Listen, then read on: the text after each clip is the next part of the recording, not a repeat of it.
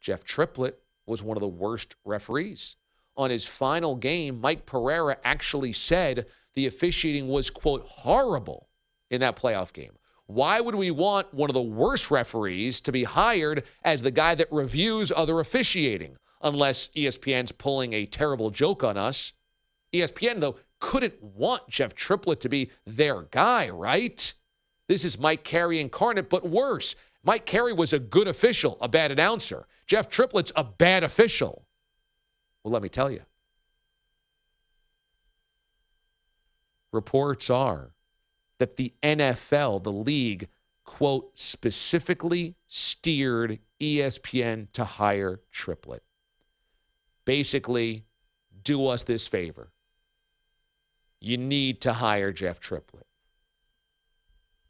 Why would ESPN do this? Because ESPN is in a very complicated, sometimes uncomfortable relationship with the NFL. They report on things about the NFL the NFL doesn't want reported on. They report on concussions. They report on domestic violence. They report on owners behaving badly. And they have to do a few make goods because they are also rights holders with the NFL. Why, I ask, does the NFL want Jeff Triplette with a cushy retirement job? Is it because they pushed him out and said, don't worry, we'll hook you up afterwards? Or does he have pictures?